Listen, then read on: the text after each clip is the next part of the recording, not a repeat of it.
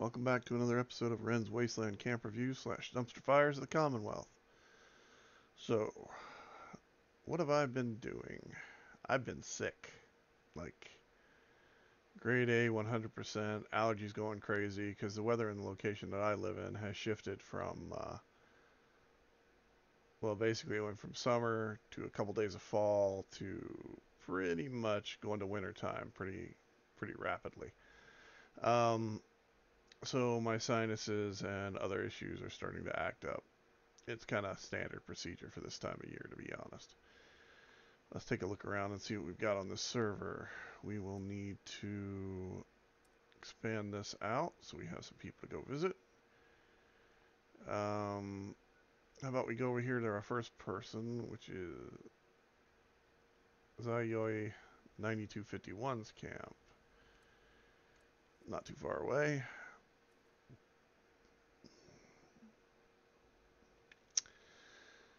So yeah, this region is getting like weird weather snaps. Oh, nice. So they have all of their, looks like their vending and stuff out here on the outside. And they have some decent plans if you need them.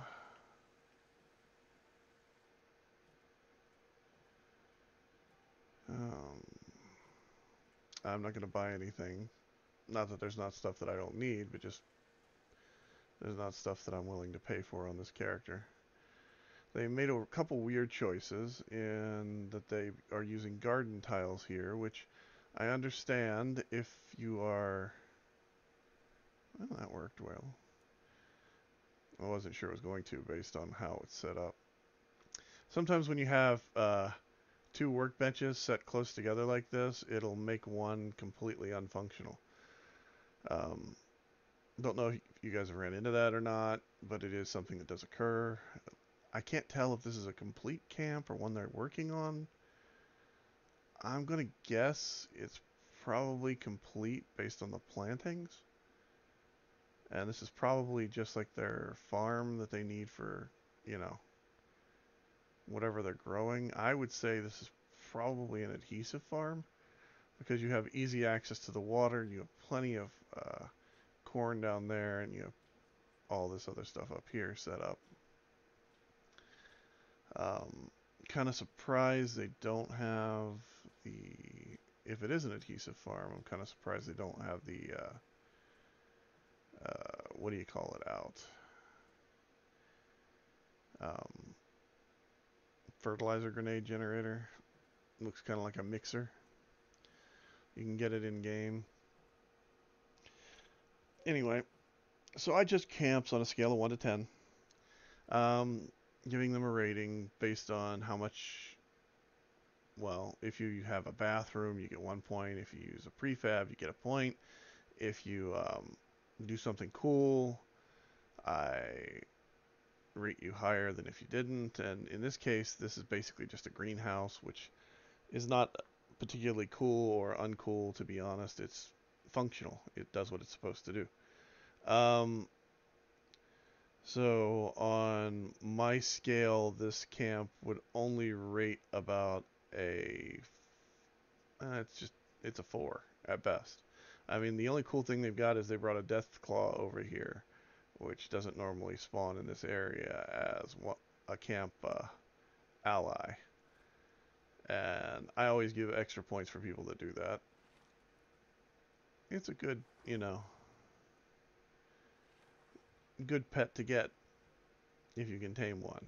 They tend to be able to make it all the way to your location. I've had friends that have tamed everything from dogs to cats, and dogs and cats just don't live as long. Mirelurk Kings are another one that's really good if you need something with durability. Um, they seem to do really well. And the other thing you need to know, if you have a pet like this, and if you go to your map and you move from region to region, right? Like say you move down here to the ash heap. Deathclaws that are set to spawn in this location have a higher level value than ones that spawn in the forest. So if you move there, you'll get a higher level one. If you move down here, you'll get another one. and so forth. It all depends on, where your camp placement is as to what the Deathclaw's level is when he finally gets here. Um, it can also lead to Deathclaws being things like chameleon or uh, albinos or matriarchs or whatever. It can change. It can literally change from location to location. So keep that in mind whenever you do build one of these things. All right. Um, so this one ranks at 4. I'm going to jump down here to Fumble Squid's camp, and we'll check it out next.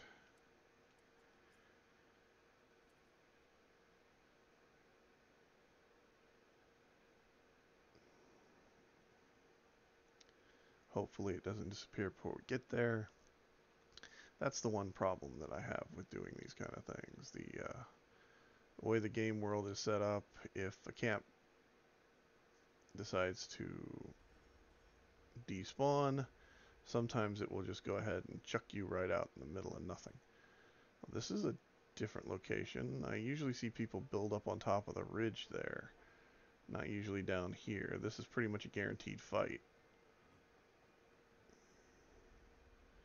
But it does have a free water supply.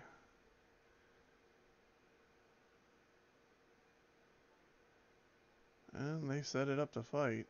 I mean, it's got its turrets, and they built it out of steel versus building it out of anything else. I don't know if I like the dumpster on top of the telephone pole. That's kind of iffy. A few crops down here. By the way, if you're going to build one of these camps, this is kind of pointless. Because it's just something to have to repair. Most of their workrooms on this level.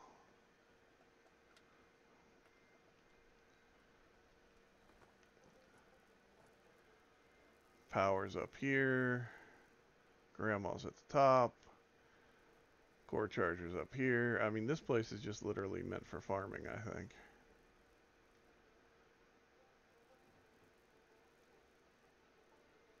Yep. I would say that's what its intent is, just to farm the location and test out a battle camp. Nice piece.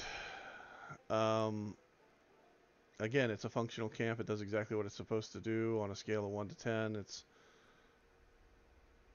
going to rate about a 5. Like I said, if you're going to build one of these things, don't bother with crops at the bottom, because crops are just something you have to repair, and 90% of the time you don't have materials to actively repair them whenever you have to use the repair feature. So if you do put crops in one, put it up towards the center mass, up about midway up, so that you can, actively protect it a little better. But I would just say don't use crops in a build like this, to be honest. Funnily enough, the ones down there never get broken. It's the ones up there. The I should ones at probably the just put them inside, but yeah, I was whatever. thinking, what I was thinking is put them up in the middle of in the actual middle, in like a.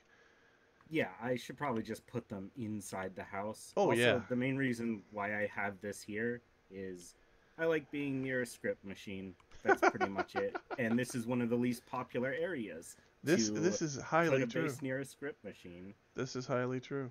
Nobody builds like I said. Most people build up on the ridge there. They hardly ever build down here at all. Yep, pretty much. Yeah, because there's an enemy spawn. That's why all these turrets are here, is because the Oh yeah. fucking enemies spawn over there. And that's why I have all this stuff around here, because then Well, melee dude, enemies get stuck at the bottom of the there's base. a. I saw one person build inside this house. Oh, yeah, that makes sense. I Yeah, like they that. they glitched a piano into the door, That's cool. and then they built inside and framed out their walls on the interior and made it a That's shell on the very inside. smart. Oh I yeah, it didn't was. even know you could do that. Oh yeah, yeah. It's a little bit of a pain to do, but it works really well whenever you do it. Um, I want to say their name is Rika Wolf. They might even have a video online about it if you want to check it out. Hmm. Okay. But yeah, it's a nice build. I mean, it's a good area. The only thing that I don't like about building here is with the new what do you call it? Creatures like the turtle and the werewolf looking thing. The turtle will Yeah, spawn right freaking those here.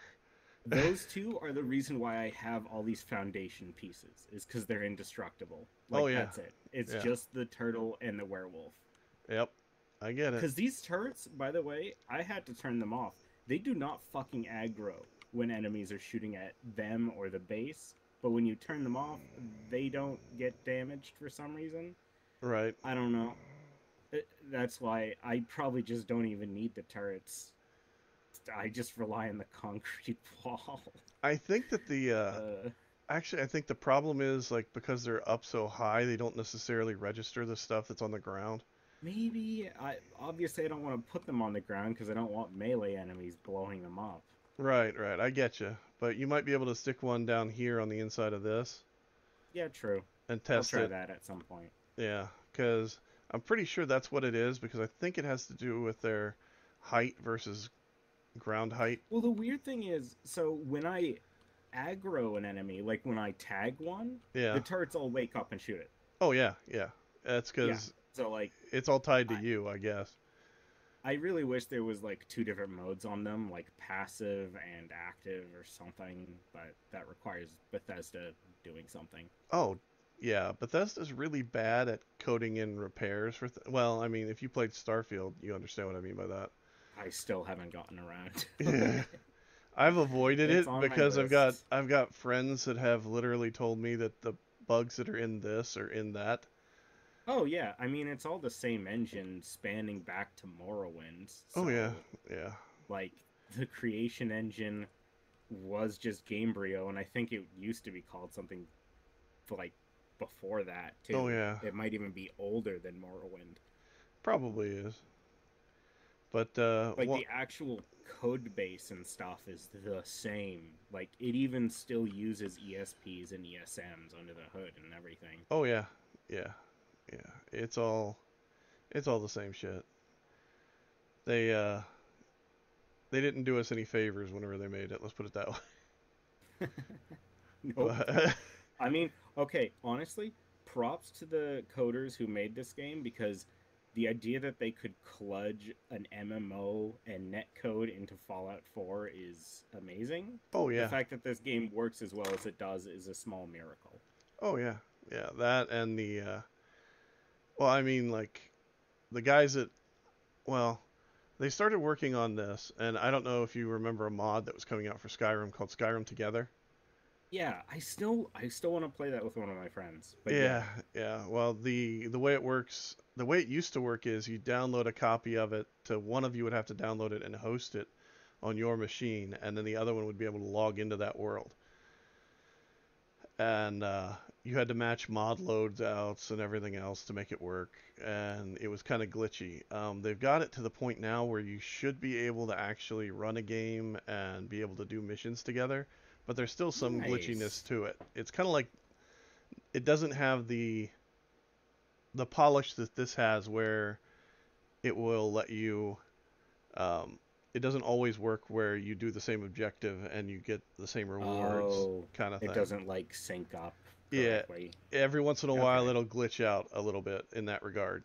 So if That's you're honestly something I've been impressed with this game of like the lack of quests glitching out because that's always been a problem in Bethesda games. I have had quests glitch out in this game, but it's been a few years since I had that issue. I mean like permanently. Like it used to be Oh yeah. like Yeah. like it used to be like you pretty much I couldn't imagine playing say Fallout 3, New Vegas, etc. without having access to the console. Like cuz you'd No. normally if you were on the console um you'd have to like load hours ago saves because a quest glitched. But if you're on PC, you can just type some commands. But I've never had to do that in this game. Obviously, because you can't load a save. But the True. fact that things don't get like baked into your save file and you're fucked, Well, like they did a good job in that regard. I had one quest in this game that wouldn't let me advance on one of my characters, and it wound up being something stupid. Like I missed a part of a quest that I was supposed to find that they moved, and in one of the updates, Ah. but it's at the one where you get the fixer. Oh, that one. Yeah. Yeah, because they moved shit around for it, and like whenever they first did it, it wasn't all working the way it was supposed to. But after a couple weeks, they and patches, they fixed it without an issue, and now it works Oh, fine. It that's just has good. slightly different crap. But yeah, it's different stuff. I mean, but anyway, I'm running around looking at What is your character? What is your name? Oh, Fumble Squids. Okay. Yeah. Yeah, I I'm do a guessing you're streaming. no, I record for a YouTube channel that I have. And Oh, what I do okay. is I That go makes sense. around and I check out camps and I rate them on a scale of 1 to 10 for creativity and, build quality and that kind of stuff. This is my alt account. My main account, um, I've been getting a lot of like really weird friend requests from people that have watched my channel. so, Nice. so, so I started using my alt account to do it. Makes Um, sense. but yeah, one of the guys I was like butt gas. That was his name. So I was just like, Nice name. I was just like, shit. Oh no, I got butt gas after me. Exactly. But there was one guy that I reviewed his camp, and it was called I Poop 24/7. That was his. That was his name. I, honest to God, it was the funniest camp. I've been to it forever. That's funny. But yeah, All I right. Well, have fun. anyway, dude. Nice camp. Yeah, move your plants inside. It'll help you out a lot. Yeah, I really should. They honestly, once I turn the turrets off, they haven't been getting destroyed. There's some weird aggro or something going on with this game. Yeah, yeah. Well, the turrets will fire in on your own stuff. I've noticed that too. Oh, I mean that's not a problem, but it's like enemies shooting through the base to hit the plants on the other side, believe it or not. Yeah, I believe it. I can to- Like I can totally I believe it. think it happens when the base is like loading in, like where all the walls haven't loaded in, but you see all the plants and turrets floating in the air while enemies are shooting at it. Yeah, yeah, I got you. Whenever before all of the hitboxes load in for all Yeah, of your pretty build, much. yeah, that makes sense too. Oh, dude. Anyway, yeah, I mean it's not a bad little battle turret place, battle Yeah, camp. don't worry. I don't care if you rated it 5 out of 10. I really Nah, don't mind. I rate, believe it or not, I rated it a 4 out of 10 because of the usefulness of it. I have like certain criteria I go for camps, but yeah, I give points. Anyway. I give points for people using things like putting a bathroom in their house. Oh, like RP stuff. Yeah, Yeah, yeah, more RP that type makes stuff. sense. Yeah, this isn't like exactly an RP base. I've been meaning to do that kind of shit, but of course my ape brain is like, "Ooh, event, go to that. Ooh, like just go farm Scorch Holiday now."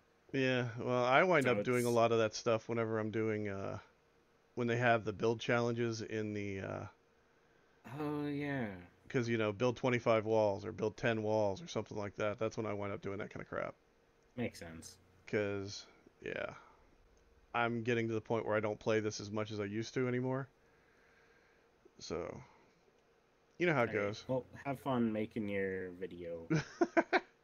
You too, man. Have fun keeping this place up and running. I all it takes is one bad spawn, I guess. Okay, let's go up to Rivo Flavus, and we'll call it a day.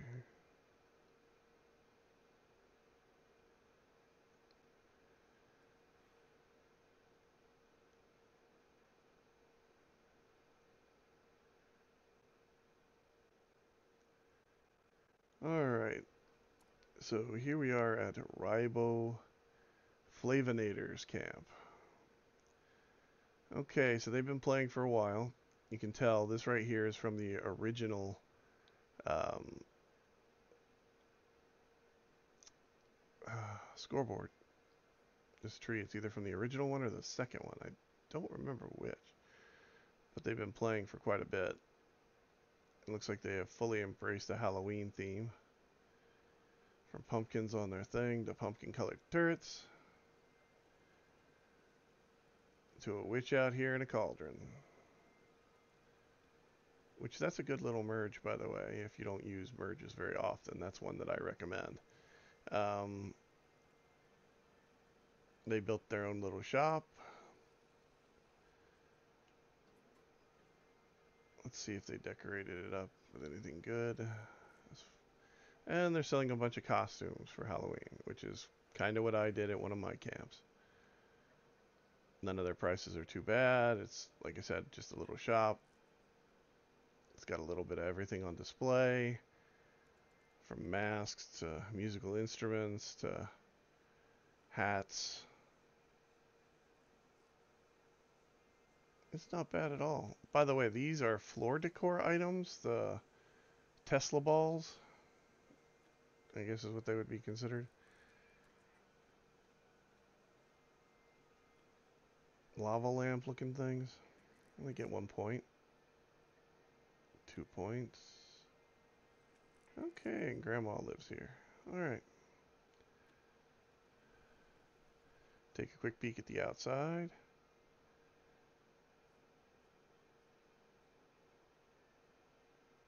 Nicely done. Some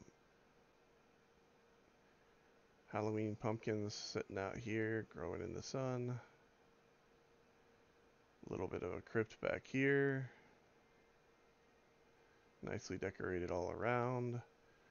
I rate every camp on a scale of 1 to 10. I don't like that one roof tile, but I understand why they did it. And this camp here, I'm going to go ahead and give a good solid 6 to. They even got some merges where they got some stuff going down into the stone here. Nice. Very nicely done. I even like the Welcome to Flatwood sign being right here, which I'm pretty sure is here all the time. And they didn't have to do anything with that. But we do have one in game that you can place yourself, which I've used quite frequently. So with that, we'll call this one done. Enjoy your game. Play anything that you like. Probably going to start a new series on the channel. It's going to be Cyberpunk 2077.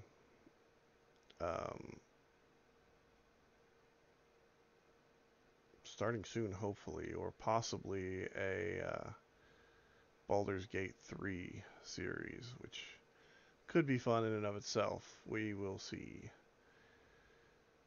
You guys have a good time. Have a fun. Enjoy the game.